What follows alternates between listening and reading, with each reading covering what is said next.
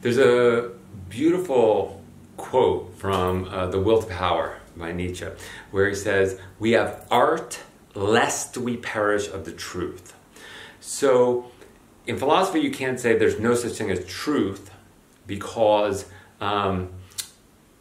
that's one proposition that purports to be true, that all other propositions are false. You see how it contradicts itself? So you can't say there's no such thing as truth, so Nietzsche gets around it by saying we have art, this myriad language that can say everything, lest we perish of the truth, that there's no such thing as truth because we can't say that.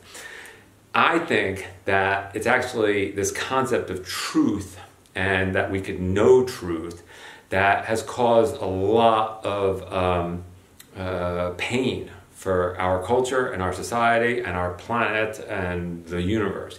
And the problem is that we're not relativistic, meaning that as human beings, we look down our nose at other people who have different truths.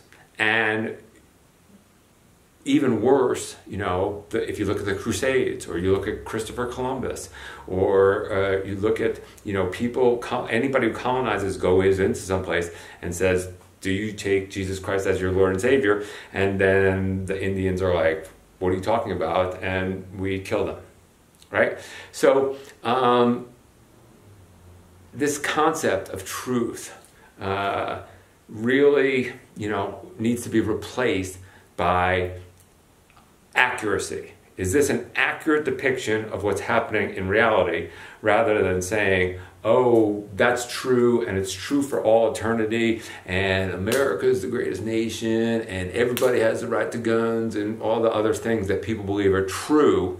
The world would be a much more peaceful place if we could be relativistic and understand that the way you see reality is different from the way I see reality, and you're free to live your life as long as it doesn't impinge upon mine, and I'm free to live mine as long as it doesn't impinge upon yours.